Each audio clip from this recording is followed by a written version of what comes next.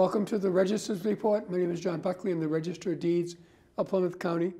And this show is about Plymouth County real estate. Our headline for the month was Plymouth County real estate market shows strength as 2016 closes. So we're doing this show in January. We're talking about the December numbers as well as the overall numbers for 2016. I have a great guest coming on this show, Jennifer Kern Rizzo, the new president of the Plymouth and South Shore Association of Realtors. We're going to talk a little bit about some of our notable land records. So let's get right to the numbers. The registry was very busy over the year. We recorded 10,000 more documents in 16 than in 15. But December numbers were also very strong.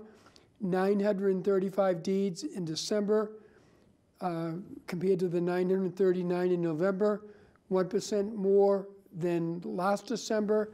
For the year, though, we recorded 15% more deeds, so that's 15% more sales of property for the year in terms of mortgages. It was also a very strong year, 2,233 mortgages recorded in December, more than the 2,185 in November, up 41% compared to last December, and again, year to date, up 13%. We all know that mortgage rates are rising, but they're still in very good shape. Foreclosures, which can be very troublesome, are kind of stabilizing a little bit. 60 foreclosure deeds in December, more than the 54 in November, a little less than last December, and over the course of the year, 30% higher. Foreclosure notices, which is the first notice and document that people receive at the registry when people are in trouble, have gone down a lot, 2% less this year than last year. And if you go to our image number 5, which lists all the foreclosure deeds and notices by community, then you can see that foreclosures are still happening in many communities. A training room will be open next on Thursday, February 2nd, an opportunity to be trained for free on our internet site. Call our office to sign up, 508-830-9290. Our linked index project is now back to 1900 and continuing to go back to 1685. There have been some changes in the law relative to the notary law. We welcomed Rochester Historical Society to our office for a display, and we're doing office hours in the town of Bridgewater on the 19th of January. So my guest in the next segment of the show, as I mentioned, is the new past president, Jennifer Kern Rizzo. So we'll see you in the next segment.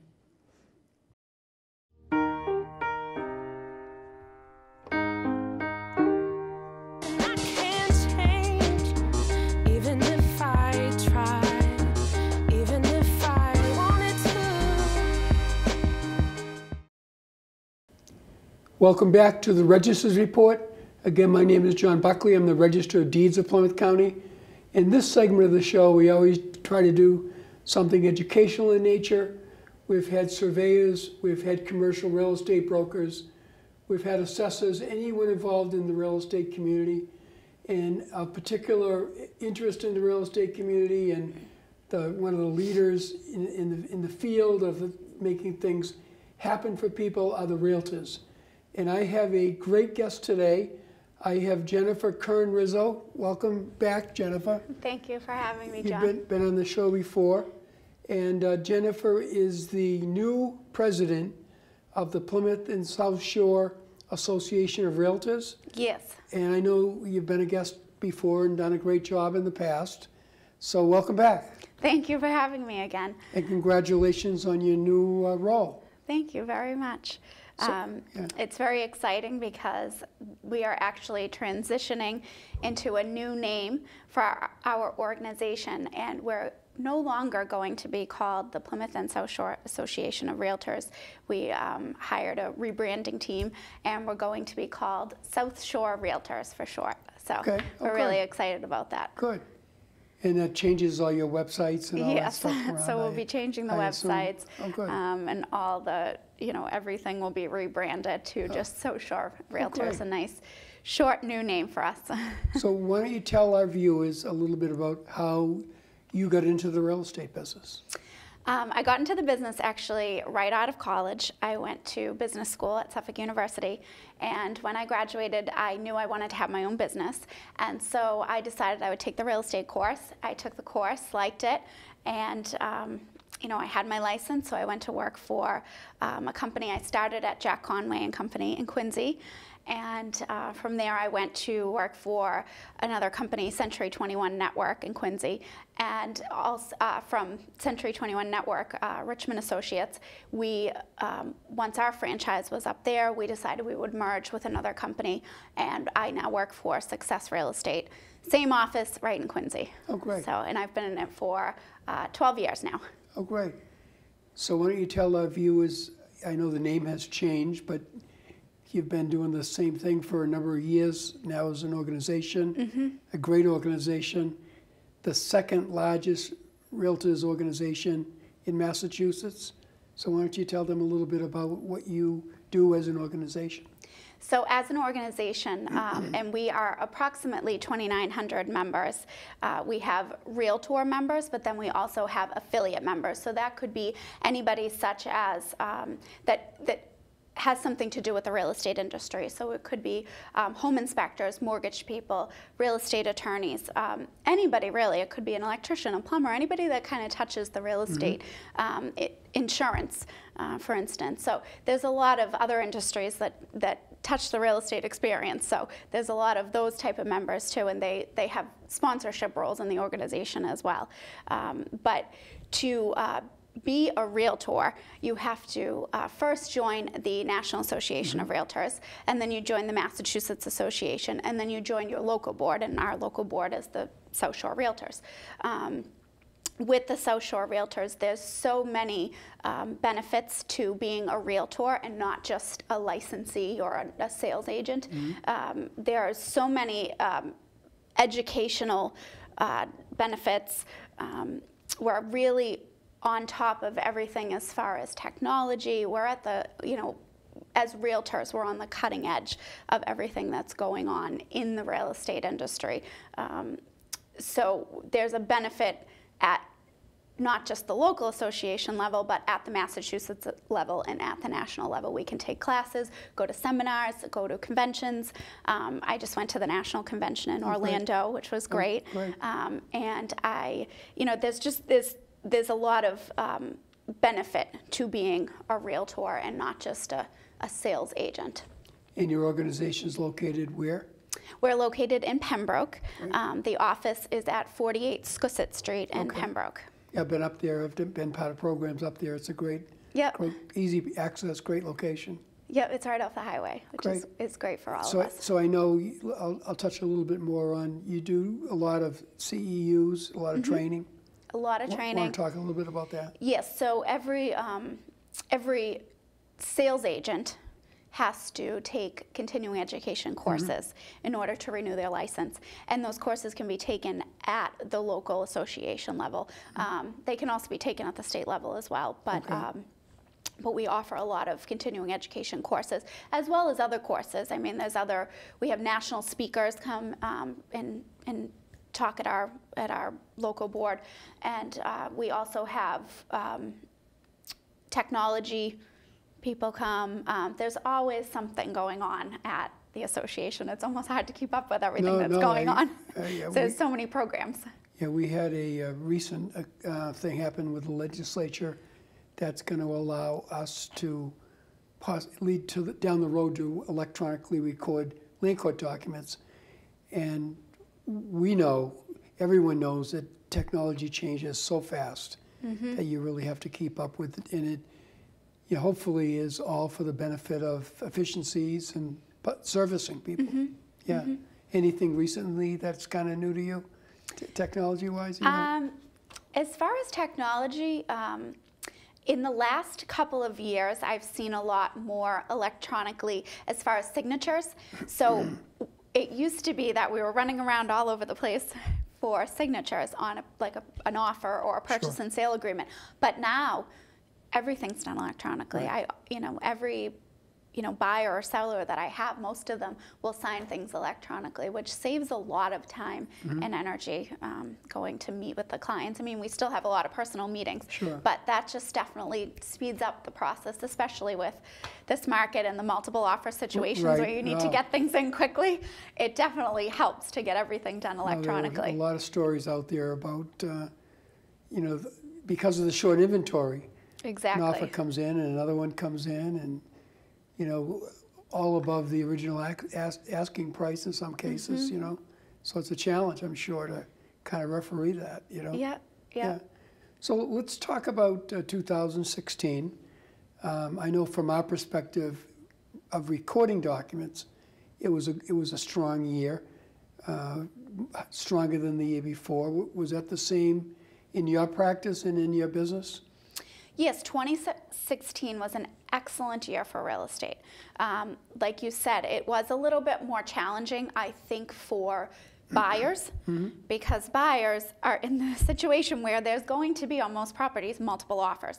So there's all these buyers, and then there's just the one property because of the shortage of inventory. So it was, I think, a little bit difficult, a little bit more for the buyers, but I think that it was definitely, it's a good real estate market. Prices are up. But yeah, it was just a little bit challenging and I think the buyers, it's difficult not to get emotionally attached to a house.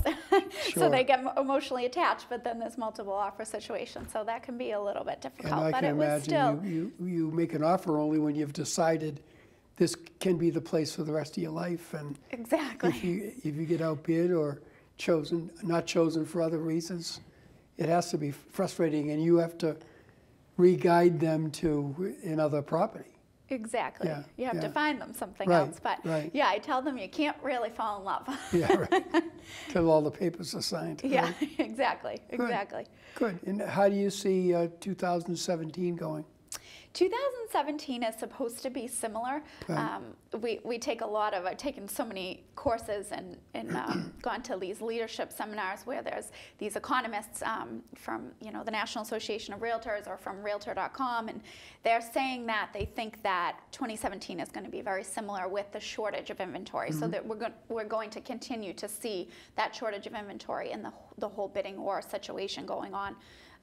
And the multiple offer situations going on. Interest rates have gone up a little bit. Right. So, that also sometimes makes people nervous that they've got to get on the bandwagon and they've got to buy. So there's definitely plenty of buyers out there, but we need more inventory. We need more people to sell.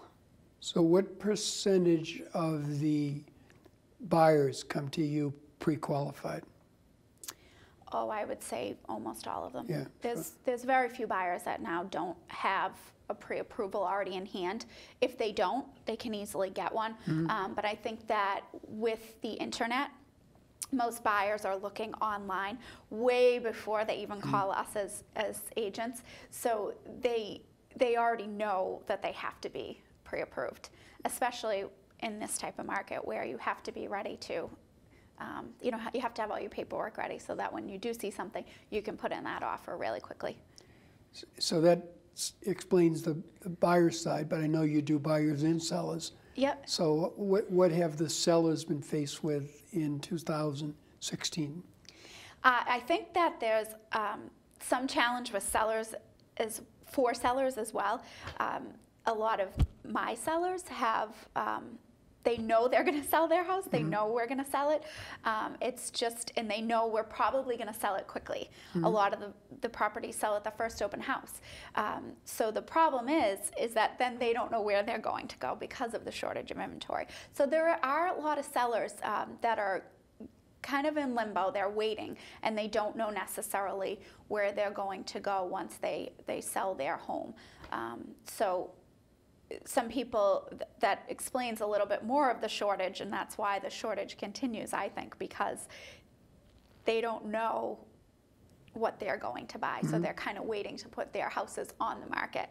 But a lot of sellers are renting for, getting short-term rentals and then going into something Making more a decision permanent. where they want to be. And Exactly. So all they that. buy themselves a little bit more time. That's great. That's Yeah. great. So if you were watching this show and thinking of putting your property on the market, what kind of tips would you give them to prepare their property for that listing? I always think in preparing, I think that you need to contact a local realtor and have that realtor put you into the MLS system, which is the multiple listing service, ahead of time. So even before, it used to be that you didn't even look at property until you had a signed purchase and sale agreement on your house. But now, I think that it's helpful for the sellers to start to look at what's out there on the market and familiarize themselves with what's on the market with a realtor ahead of time, so that they kind of know where they're going to go and they know what they're going to go into. And they get, not necessarily that they're going to make an offer before they have their house on the market, but that they're going to familiarize themselves with what's out there and what's going on in the marketplace and the whole process and the multiple offer situations and all of that kind of stuff before they even, list their property. And then just the regular old stuff about listing a property. I always tell people to declutter. Declutter is the number one thing, I think, in selling a property, is to, clean out everything extra. Take away personal photos out of a property so that people, when they come into your property, they can picture themselves and their own families in that home. So I have had realtors on the show, and the staging issue you're talking about is something everyone talks about. Do you actually have classes on that as a realtor, or do you learn that word of mouth from other realtors as you go around? I think both. Yeah. You kind of pick it up along the way, and you know Sure. what's going to make things sell. Right. On every property that I list, I always kind of stage the property as well with the sellers. If there's not a lot of furniture or not a lot of stuff in there, sometimes you bring things in. I have a whole office full of things that I keep to bring into a property. And sometimes, there's too much stuff, so you get rid of things. Clearing off counter space, making things look, staged is definitely very important. But there are classes you can take on staging as well, and there's professional stagers as well that can be hired, and companies that you can rent furniture from, and there's all kinds of situations. But yeah, most realtors, I think, will help you with the staging as well. So we're entering into a period of time, actually started around early holidays through early March, that we never know what the weather is like around here, and that brings challenges. Any particular thoughts on any of those types of things? Well, it definitely, when there's 3 feet of snow, it's not necessarily, people aren't necessarily thinking about going to look at homes. I remember, was it not last year, but the year before, what a tough winter we had, and how that did affect people's ability to get around and look at properties, and affected the marketplace a little bit, kind of pushed it back a little bit.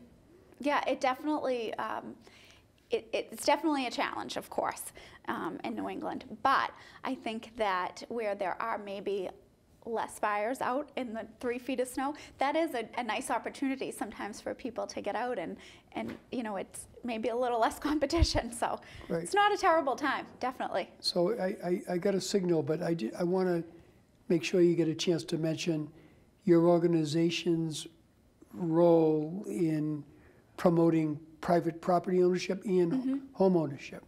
So as realtors, we advocate for homeowners with legislative issues, and we support legislators that will help us to fight for the rights of homeowners and those personal property rights.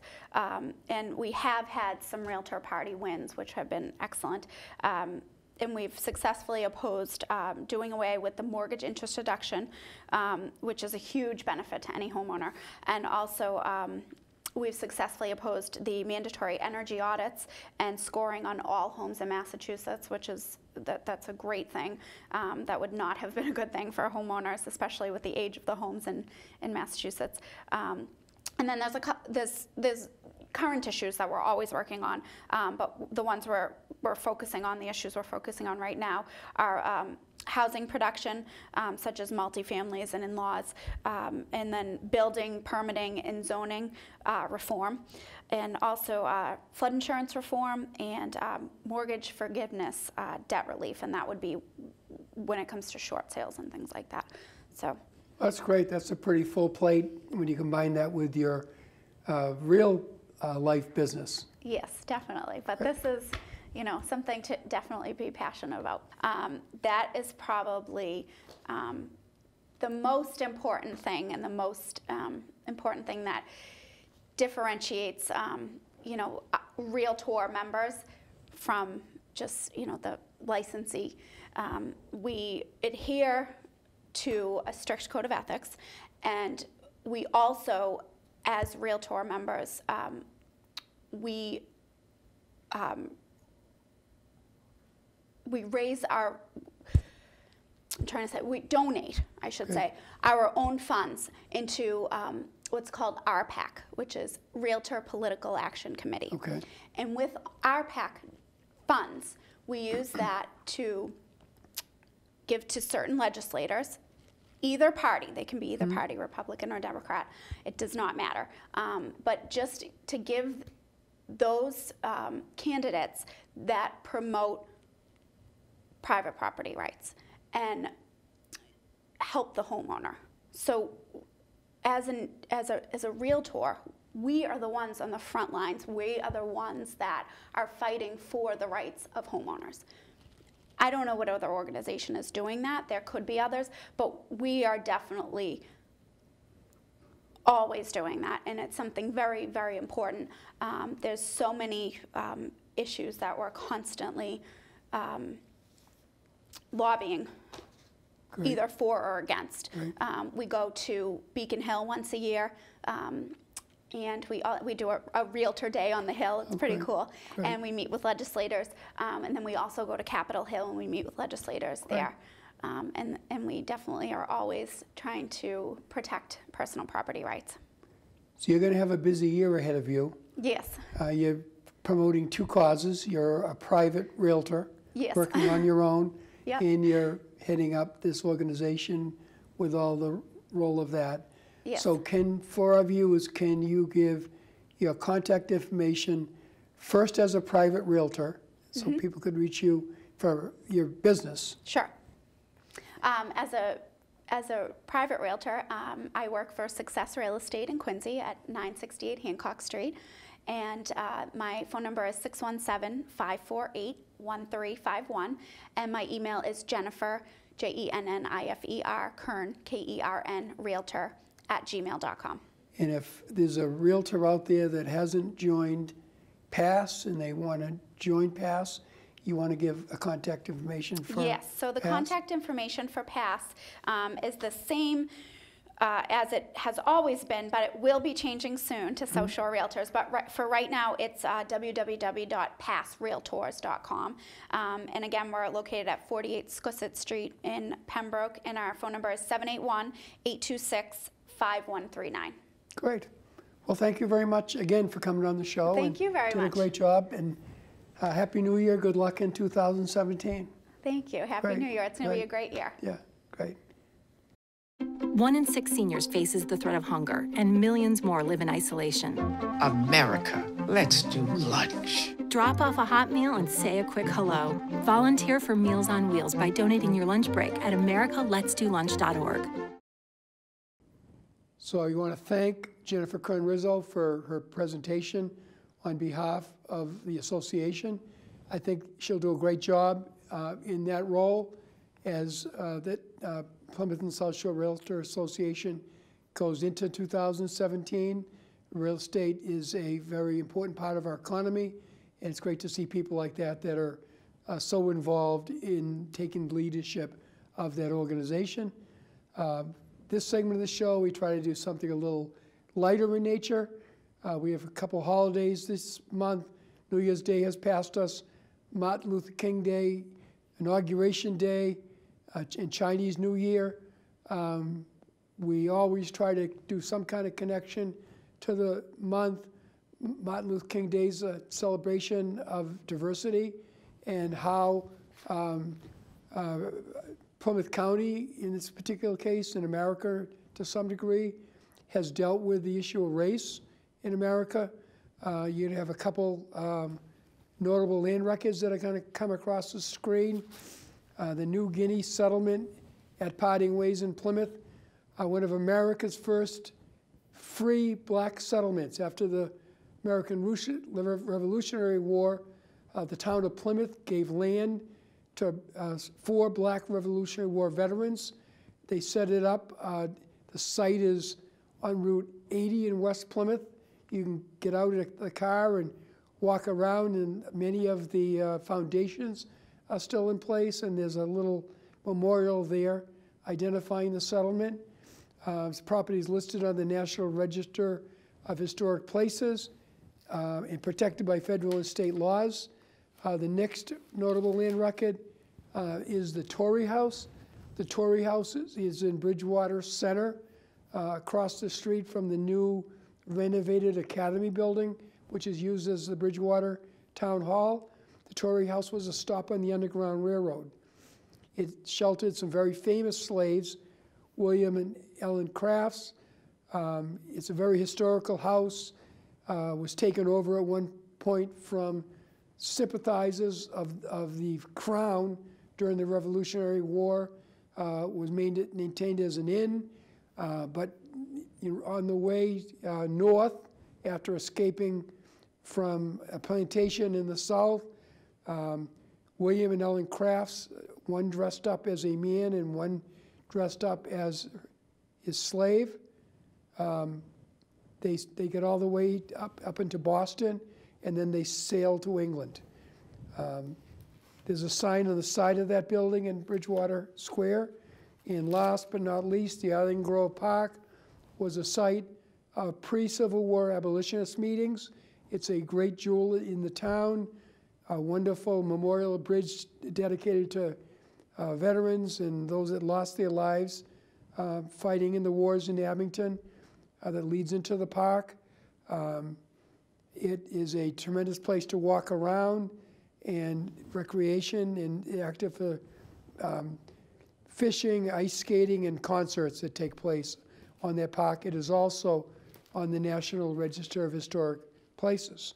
I want to thank PAC TV for allowing me to do this show and share the information about the registry to the inhabitants of Plymouth County, Lorna Green Baker and Christine Richards from my office, and David and Antoine from here at PAC TV.